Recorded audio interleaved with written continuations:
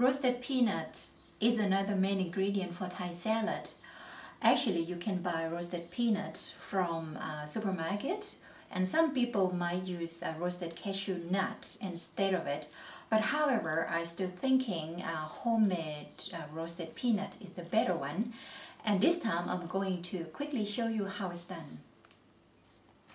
Okay, so I already bought raw peanuts from supermarket. This is 150 grams, and already pre-used the oven for 180 Celsius degree, which is equal to, was it 350 Fahrenheit degree. Okay, so for those countries we use different temperature measurement. Okay, so just simply dip all the raw peanuts in there and just spreading all over, and then just chuck it in an oven, and I will be right back with the result. Do I look sexy in this?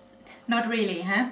So this is the roasted peanut that I put in my oven for about 15 minutes. Actually, if you're not sure, in the meantime you can check them once or twice.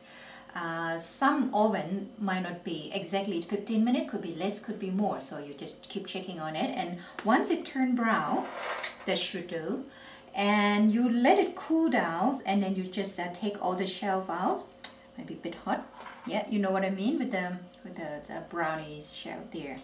And then you just put in an airtight container for your Thai salad, or just as a snack also, you know, you can do that.